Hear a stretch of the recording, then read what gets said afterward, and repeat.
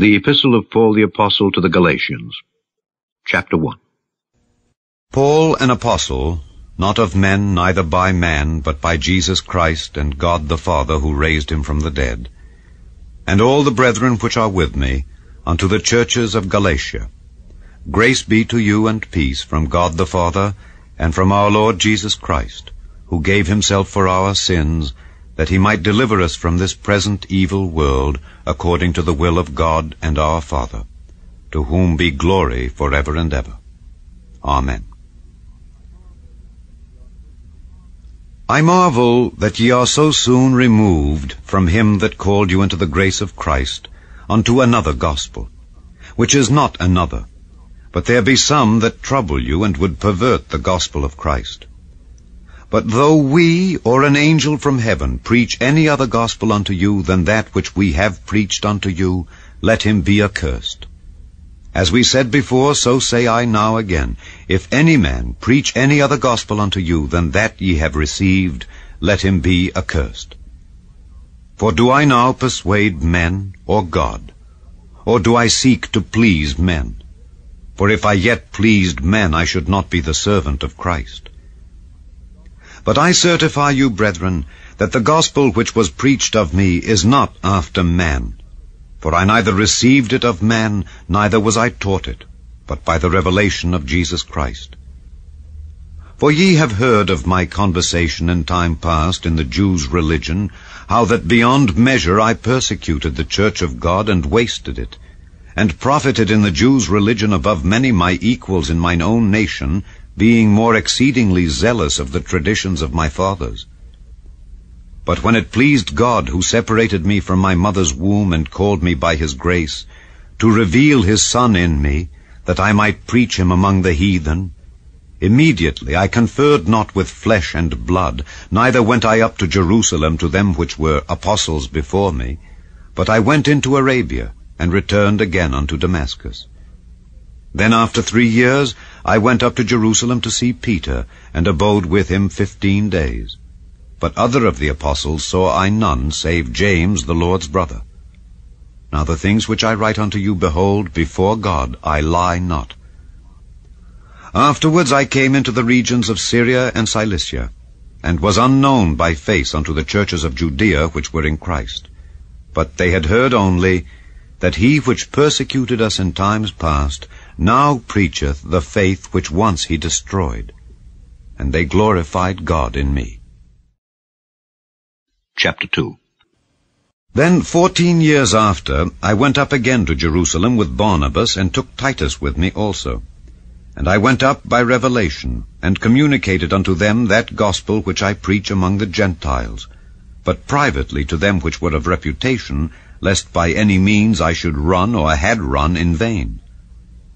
But neither Titus, who was with me, being a Greek, was compelled to be circumcised, and that because of false brethren unawares brought in, who came in privily to spy out our liberty which we have in Christ Jesus, that they might bring us into bondage, to whom we gave place by subjection, no, not for an hour, that the truth of the gospel might continue with you. But of these who seemed to be somewhat, whatsoever they were, it maketh no matter to me, God accepteth no man's person. For they who seemed to be somewhat in conference added nothing to me. But contrariwise, when they saw that the gospel of the uncircumcision was committed unto me, as the gospel of the circumcision was unto Peter, for he that wrought effectually in Peter to the apostleship of the circumcision, the same was mighty in me toward the Gentiles. And when James, Cephas, and John, who seemed to be pillars, perceived the grace that was given unto me, they gave to me and Barnabas the right hands of fellowship, that we should go unto the heathen, and they unto the circumcision. Only they would that we should remember the poor, the same which I also was forward to do. But when Peter was come to Antioch, I withstood him to the face, because he was to be blamed. For before that certain came from James, he did eat with the Gentiles. But when they were come, he withdrew and separated himself, fearing them which were of the circumcision. And the other Jews dissembled likewise with him, insomuch that Barnabas also was carried away with their dissimulation. But when I saw that they walked not uprightly according to the truth of the gospel, I said unto Peter before them all, If thou, being a Jew, livest after the manner of Gentiles, and not as do the Jews, why compellest thou the Gentiles to live as do the Jews? We who are Jews by nature, and not sinners of the Gentiles, knowing that a man is not justified by the works of the law, but by the faith of Jesus Christ, even we have believed in Jesus Christ, that we might be justified by the faith of Christ, and not by the works of the law. For by the works of the law shall no flesh be justified. But if, while we seek to be justified by Christ, we ourselves also are found sinners, is therefore Christ the minister of sin? God forbid.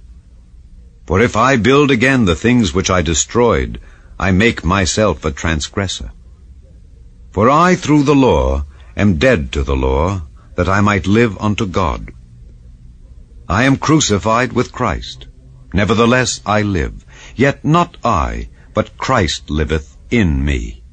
And the life which I now live in the flesh, I live by the faith of the Son of God, who loved me and gave himself for me. I do not frustrate the grace of God. For if righteousness come by the law, then Christ is dead in vain. Chapter 3. O foolish Galatians, who hath bewitched you, that ye should not obey the truth, before whose eyes Jesus Christ hath been evidently set forth, crucified among you? This only would I learn of you. Received ye the Spirit by the works of the law, or by the hearing of faith? Are ye so foolish? Having begun in the Spirit, are ye now made perfect by the flesh? Have ye suffered so many things in vain? If it be yet in vain. He therefore that ministereth to you the Spirit, and worketh miracles among you, doeth he it by the works of the law, or by the hearing of faith? Even as Abraham believed God, and it was accounted to him for righteousness. Know ye therefore, that they which are of faith, the same are the children of Abraham. And the Scripture, foreseeing that God would justify the heathen through faith, preached before the gospel unto Abraham, saying, In thee shall all nations be blessed. So then, they which be of faith are blessed with faithful Abraham.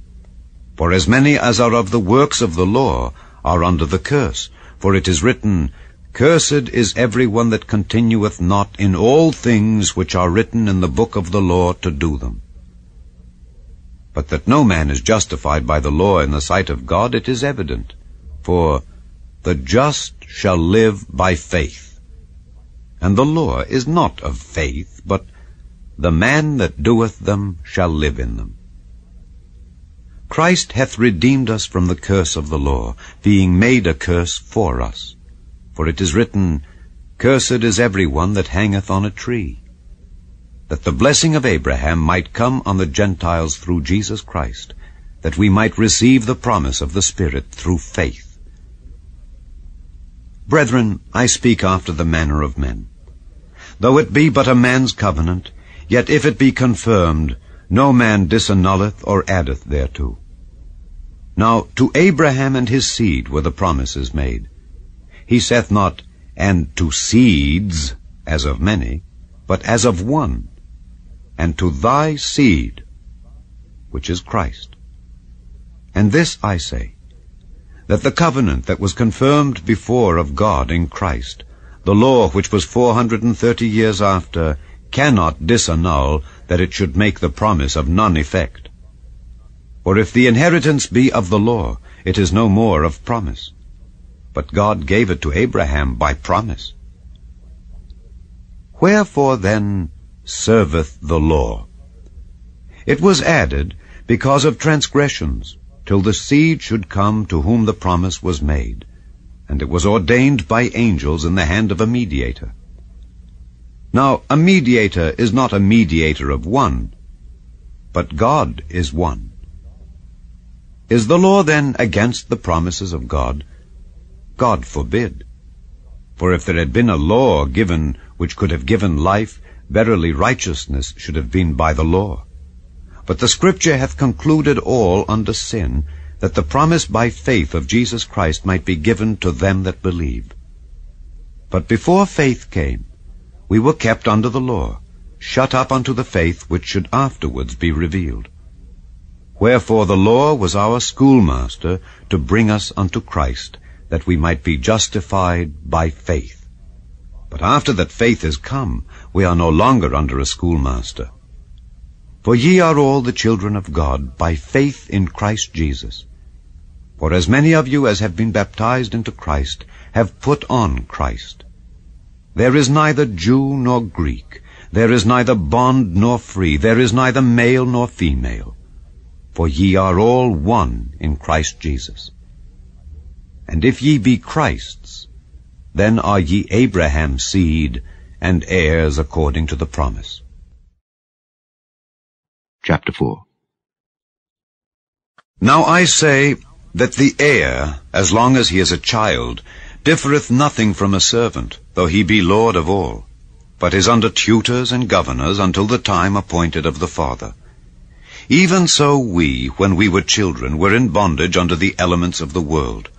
But when the fullness of the time was come, God sent forth his Son, made of a woman, made under the law, to redeem them that were under the law, that we might receive the adoption of sons. And because ye are sons, God hath sent forth the Spirit of his Son into your hearts, crying, Abba, Father. Wherefore thou art no more a servant, but a son, and if a son, then an heir of God through Christ. Howbeit then, when ye knew not God, ye did service unto them which by nature are no gods. But now, after that ye have known God, or rather are known of God, how turn ye again to the weak and beggarly elements whereunto ye desire again to be in bondage? Ye observe days and months and times and years. I am afraid of you, lest I have bestowed upon you labor in vain. Brethren, I beseech you, be as I am, for I am as ye are. Ye have not injured me at all. Ye know how through infirmity of the flesh I preached the gospel unto you at the first. And my temptation which was in my flesh ye despised not nor rejected, but received me as an angel of God, even as Christ Jesus.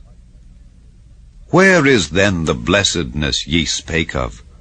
For I bear you record, that if it had been possible, ye would have plucked out your own eyes and have given them to me. Am I therefore become your enemy because I tell you the truth? They zealously affect you, but not well. Yea, they would exclude you, that ye might affect them. But it is good to be zealously affected always in a good thing, and not only when I am present with you. My little children, of whom I travail in birth again until Christ be formed in you, I desire to be present with you now, and to change my voice, for I stand in doubt of you. Tell me, ye that desire to be under the law, do ye not hear the law? For it is written that Abraham had 2 sons, the one by a bondmaid, the other by a free woman. But he who was of the bondwoman was born after the flesh, but he of the free woman was by promise. Which things are an allegory. For these are the 2 covenants, the one from the Mount Sinai, which gendereth to bondage, which is Agar, for this Agar is Mount Sinai in Arabia, and answereth to Jerusalem, which now is, and is in bondage with her children. But Jerusalem which is above is free, which is the mother of us all. For it is written, Rejoice, thou barren that bearest not, break forth and cry, thou that travailest not, for the desolate hath many more children than she which hath an husband. Now we, brethren, as Isaac was, are the children of promise. But as then he that was born after the flesh persecuted him that was born after the Spirit, even so it is now. Nevertheless, what saith the Scripture? Cast out the bondwoman and her son, for the son of the bondwoman shall not be heir with the son of the free woman. So then, brethren, we are not children of the bondwoman, but of the free. Chapter 5. Stand fast, therefore, in the liberty wherewith Christ hath made us free, and be not entangled again with the yoke of bondage.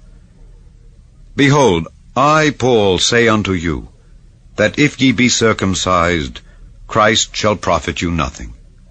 For I testify again to every man that is circumcised, that he is a debtor to do the whole law. Christ is become of no effect unto you, whosoever of you are justified by the law. Ye are fallen from grace. For we through the Spirit wait for the hope of righteousness by faith. For in Jesus Christ neither circumcision availeth anything, nor uncircumcision, but faith which worketh by love. Ye did run well. Who did hinder you that ye should not obey the truth? This persuasion cometh not of him that calleth you. A little leaven leaveneth the whole lump. I have confidence in you through the Lord, that ye will be none otherwise minded. But he that troubleth you shall bear his judgment, whosoever he be. And I, brethren, if I yet preach circumcision, why do I yet suffer persecution? Then is the offense of the cross ceased. I would they were even cut off which trouble you. For, brethren, ye have been called unto liberty. Only use not liberty for an occasion to the flesh, but by love serve one another. For all the law is fulfilled in one word, even in this: Thou shalt love thy neighbor as thyself. But if ye bite and devour one another, take heed that ye be not consumed one of another. This I say then, walk in the Spirit, and ye shall not fulfill the lust of the flesh. For the flesh lusteth against the Spirit, and the Spirit against the flesh. And these are contrary the one to the other, so that ye cannot do the things that ye would. But if ye be led of the Spirit, ye are not under the law. Now the works of the flesh are manifest, which are these: adultery, fornication, uncleanness, lasciviousness, idolatry, witchcraft, hatred, variance, emulations, wrath, strife, seditions, heresies, envyings, murders, drunkenness, revellings, and such like.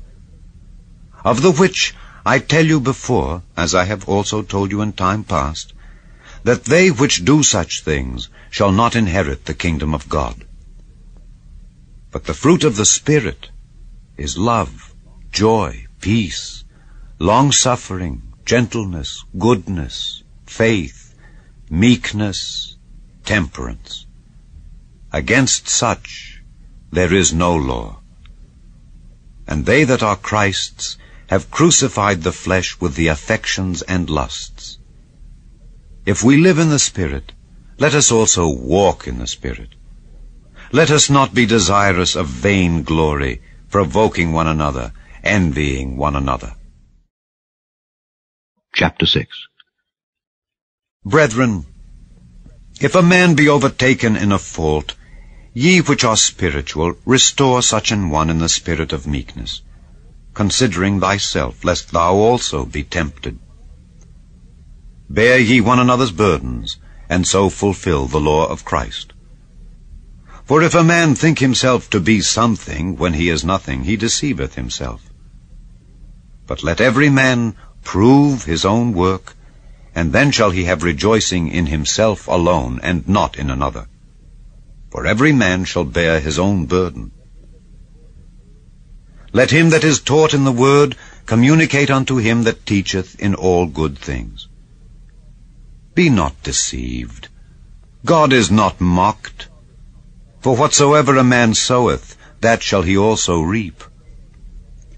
For he that soweth to his flesh shall of the flesh reap corruption, but he that soweth to the Spirit shall of the Spirit reap life everlasting. And let us not be weary in well-doing, For in due season we shall reap, if we faint not. As we have therefore opportunity, let us do good unto all men, especially unto them who are of the household of faith. Ye see how large a letter I have written unto you with mine own hand. As many as desire to make a fair show in the flesh, they constrain you to be circumcised, only lest they should suffer persecution for the cross of Christ. For neither they themselves who are circumcised keep the law, but desire to have you circumcised, that they may glory in your flesh. But God forbid that I should glory save in the cross of our Lord Jesus Christ, by whom the world is crucified unto me, and I unto the world.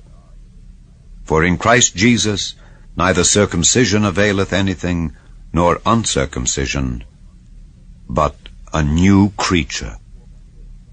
And as many as walk according to this rule, peace be on them and mercy, and upon the Israel of God.